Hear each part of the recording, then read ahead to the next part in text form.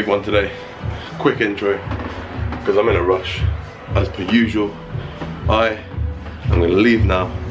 King's Gym, Croydon, the legs with LEWY and Cycles. TMCYCLES and Little LEWY. Little Big LEWY. Little Big LEWY Blackmore. And me.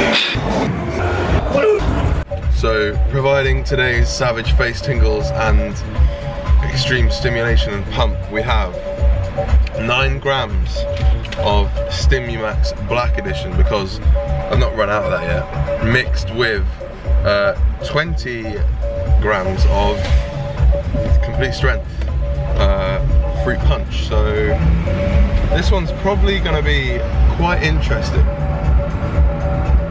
So I guess we're probably going to have to get it! We're going to have to get this one! Alright, see you. The famous Croydon Industrial. Right on time, as per usual. Look who it is in the distance. Spotted a wild gearhead. Who goes there?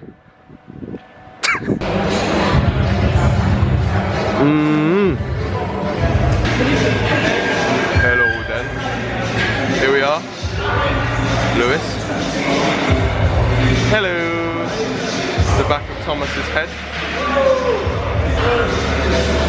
And me.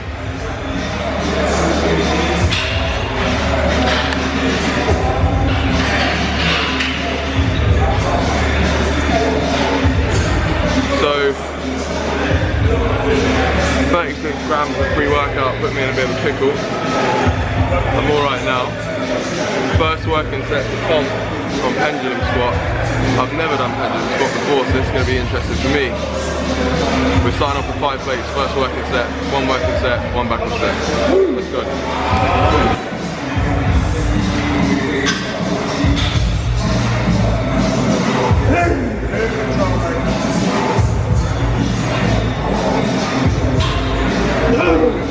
Yeah, come on. Drive!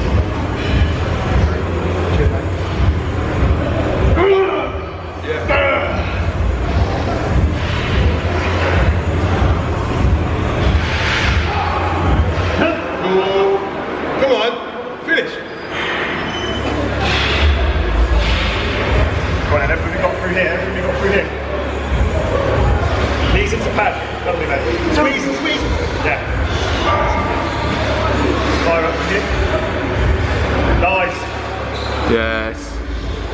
Yeah. Lovely, mate. Fire him up. In here. Nice and round. Yeah, go on, mate. Go on, drive. Nice. Cut them back. You want them? Fucking hell. Shit.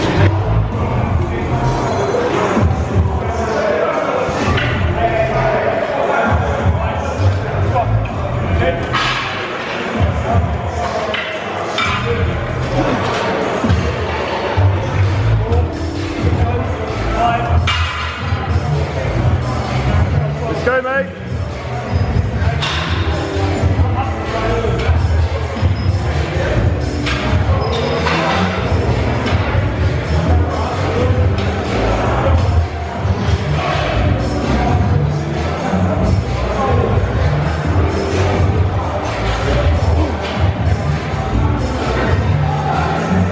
Go on, mate.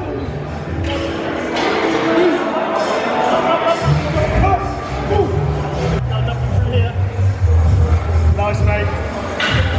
That's it. Yeah, there you go. There you go.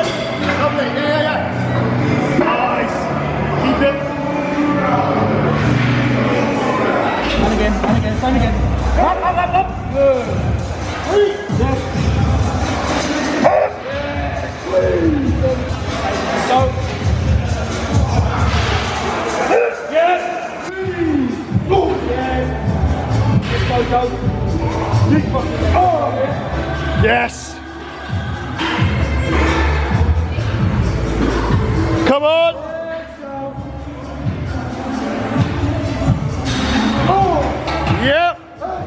Yep. Go on.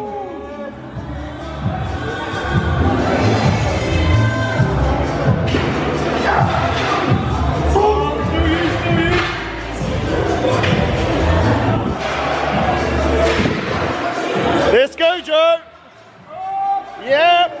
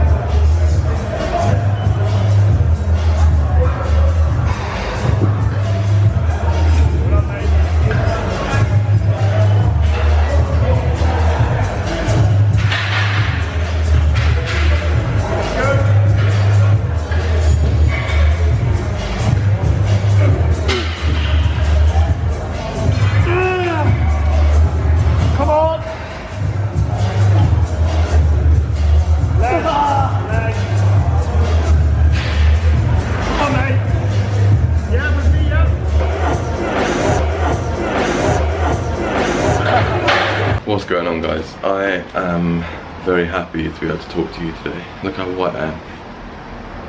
Because for the last 48 hours, they've probably been the worst of my life that I can remember for a very long time. Got a stomach bug from Juliet, throwing up all through the night and all of yesterday. And I could literally just barely move all day. I've woken up today a bit better.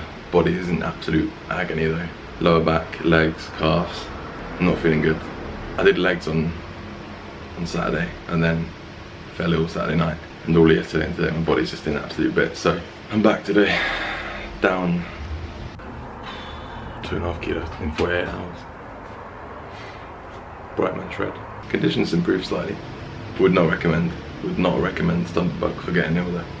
So I'm cooking up some porridge. I'm gonna get some food in me, get some nutrients back in me, and then hopefully feel a bit more alive later on today.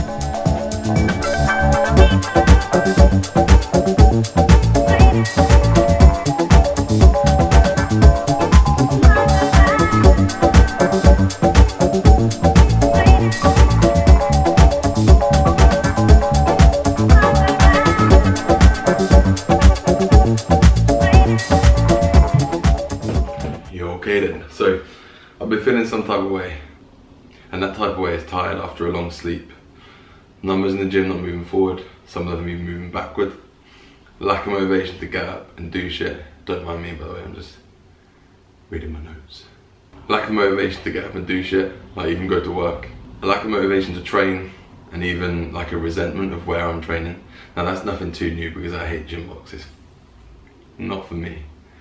I need to get out of there so I can get to a gym that supports my goals.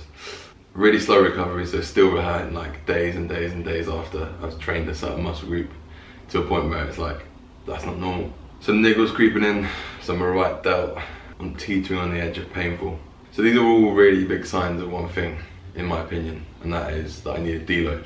Other signs you might get, increased resting heart rate. So if it was like hovering around 50, 60 normally and it jumps up to 70 and you can't seem to get it down.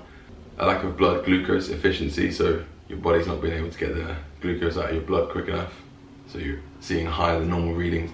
These aren't things that I track, but if you were to track them, these might be signals that you need a deload. And then potentially poor sleep quality, so where I've said I'm waking up tired after a long sleep, that is a big sign that stress is high, recovery is low, and you might need a deload. So it took me quite a few weeks to realise, or put all these things together and realise that a deload is maybe what I need. And I think something that I think made it quite obvious to me is that there's kind of three groups of trainers, three groups of lifters. So if we think of, we've got natty lifters, we've got enhanced lifters, and then we've got natty lifters that have been enhanced. Now this third group, when they were enhanced, they would have been lifting heavier weights than before, for more reps than before, and probably at a higher intensity. Now, when you take away that enhancement, but you continue to lift those really heavy weights, it's almost like a superficial strength. You've built that strength there, but you've built it super physiologically. And therefore, when you come back to earth and you're natty again, I think you're very highly susceptible to like a lack of recovery and high amount of stress in the body. And that's where I think I've landed. So I've kind of diagnosed all these different symptoms and said, Joe, you need a rest. You're not recovering as well as you should be, and you need to deload. So last week was my last full cycle of training. I hit legs on Saturday, and then funny enough got very, very ill over the weekend with a stomach bug.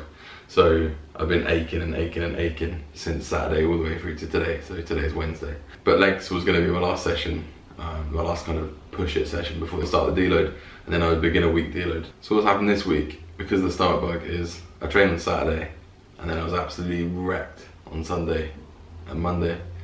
Tuesday felt alright, but still in quite a lot of pain. And then Wednesday, still not feeling great. So finally today, Thursday, Sunday, Monday, Tuesday, Wednesday. On the 5th day after I last trained, I got back in the gym today for my first deload session.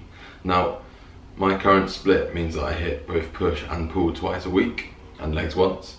So what I'm planning to do with my deload is hit one rotation now of each session before I go back into pushing it hard.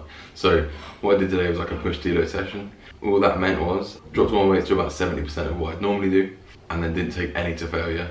I didn't do any particular back off sets for higher reps. I didn't do any drop sets, no ISO holds. So I removed all of those intensifiers and did 2 basically straight sets of either 10 or 12 depending on the movement. And that's what I'm going to do for my pull day as well. So tomorrow, or potentially Friday, I'll do a pull. Tomorrow is Friday. Boom.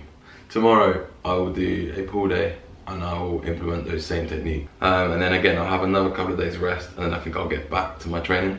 That is a deload that I think is going to work for me, and it's one that I've had to kind of cobble together due to being ill for so many days. Otherwise I might have done a couple more rotations, but I think a real key part of the deload is, rather than still going to gym for like 4 or 5 days a week, is just pulling back and just taking a bit more rest. I've kind of covered the basic principles of deload there, but I think again, it can be quite individual, providing you stick to the principles of pulling back on the weight, not taking anything to failure, and probably stay away from the intensifiers, drop off sets, etc. And it can be a bit boring, but I think it's definitely necessary if you're feeling that way. I've seen a couple of questions on Instagram over the last few days, not directed at me, but other people, where someone's saying you need to deload every 6 to 8 weeks. I've not read the science on that, not read the literature. But from my opinion, it's going to be completely person dependent, and it's going to be when you're ready, when you feel you're ready, and if you need to. And if you're an enhanced athlete, you may not even feel like you need to, because your recovery capabilities are that much better than a natural person. So there you go. That's how we're feeling. That's what I'm going to do about it. And that is the end of the video. Good night.